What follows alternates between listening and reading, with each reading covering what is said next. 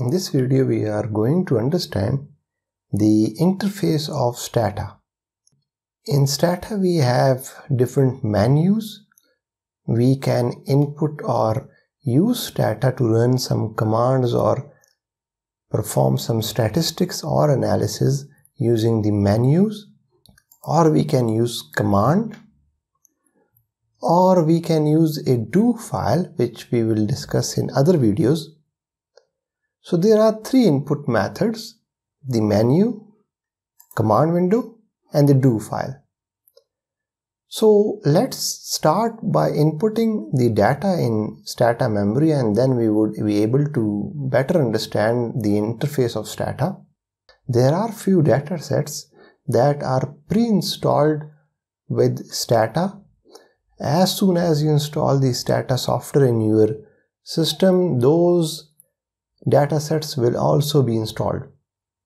You can access those datasets by clicking on File menu, Example datasets, and then we have example datasets installed with Stata. There are multiple datasets, but for this video I am going to use the auto data. I click on Use option, Use link, and the data will be loaded. And you can see these different variables are loaded. You would also note that a command had been generated, and the command is sysuse.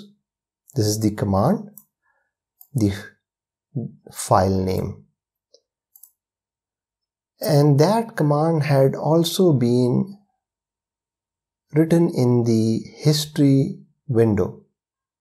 So now let's divide Stata interface into different windows.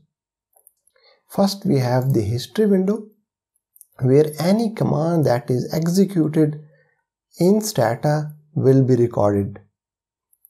Then we have the command window, where we will write the command if we are going to use the command window instead of the menus.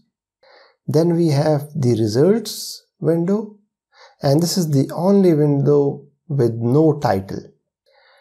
This results window will display all the analysis, the tables that we are generating. So any output that is being generated, the command itself and the output will be recorded in this result interface. We have the variable window, where the name of the variable and the labels are shown. Then we have the property window, and this property window will display the property of the variable that we have selected. So let's select price, and you will notice that all the information related to price is displayed here. The name of the variable, its label, the type of the data, its format, and these types of things will be discussed in future videos. If I want to change the variable, I can simply unlock this and change the variable name from here. But let's keep it locked, and we normally use a different method of changing the variable name or labels. Coming back to the variable window, if we have more variables, there are multiple variables and the list is long, then we can shortlist it, or we can only display the variables that we want. So in this case, if I just want to display the price variable, I can filter it, or if I filter it by A, so all the variables that have the A alphabet would be displayed here.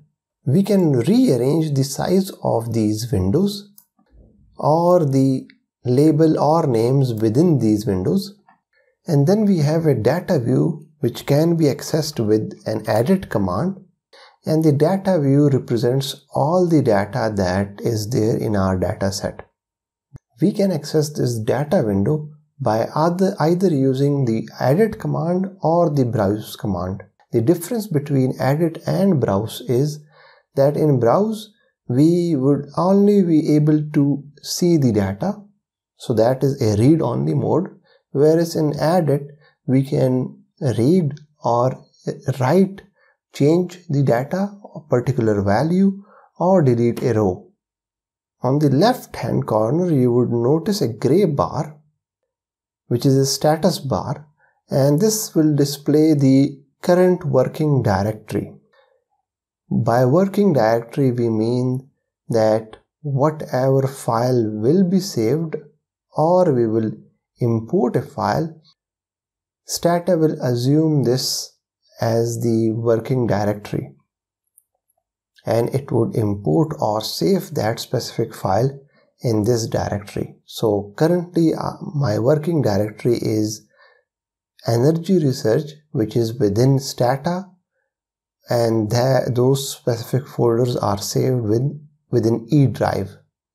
If I want to change the working directory, I can either change it by going to the file menu, selecting change working directory, and then navigate to the directory that I want to save as working directory. So in this case, I want to have project 1 as working directory. I will just select that project 1 folder, press OK, and now you can notice that the working directory had changed. You would also notice that a command had been generated, which is cd, and within inverted commas we have the path of that folder. We can use this cd command, which is change directory command, to change the directory. So if we want to use the command line instead of menus, then we will use cd command. So before moving forward, I have run a few commands, which is summarize and summarize again with few additional options. So if I wanted to select any command that I have previously used, then I would simply single click on that command and it would be loaded in my command window. If I double click on that command, Stata will execute that command. I can also use page up or page down to navigate through those commands. Or I can use Control to select all those commands that I want to select and copy. I can either copy them, send them to do file, or clear them. The three mostly used menus in Stata are the data menu, the graphics, and statistics, and their name are pretty much suggesting the things that they would perform. So the data menu would perform, for example, creating or changing the variable, sorting the variable, combining data sets.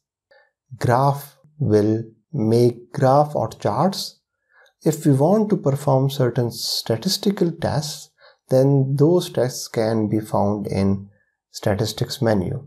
So for example, the summarize command that we just executed can also be found by clicking on statistics, summarize table and tests, then again summarize and descriptive statistics, and summary statistics.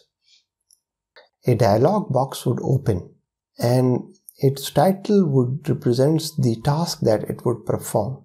So in this case, we can select the variables that we want to summarize. Then either we can click on cancel, and if we click on cancel, it would not perform anything and just close this specific dialog box. If you press OK, this command will be executed and we would have the summary statistics of these three variables. Or lastly, we can click on submit. And what this submit would do, it would execute the command, but at the same time keep this dialog box open. So in case we want to perform some additional tests. So let's try it. I click on submit. We have the summary statistics of these three variables. And I just realized that instead of these three variables, I also wanted this length and turn and displacement variable to be in the summary statistics. So I select them. And then I click submit again. So now you would realize that this submit button is beneficial when we want to run multiple commands or we want to perform multiple tests from the same dialog box, and we can do that without closing it. Further, you would notice 3 icons on the left hand corner. We have a question mark, a recycle option, and a copy option. So let's start with the copy option. This copy option will copy the command in the clipboard. So if I click this option, the command had been copied and I can paste it anywhere. This is a nice way to learn or copy commands. Then we have this reset option, and if I click on this reset icon, it would reset this dialog box. And lastly, I have this question mark icon, and this question mark icon would open a viewer window or a help window which would explain this summarize command. So this is a viewer window. It summarizes, it briefly explains the summarize command, this command that we have been using.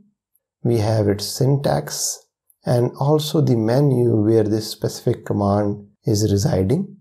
If we wanted to learn this command in further detail, we can click on this link and it would open the PDF manual, and from this R you would notice that it stands for Stata's base reference menu. So let's click on this link and it opens the Stata base reference menu where this summarize command is explained in quite detail.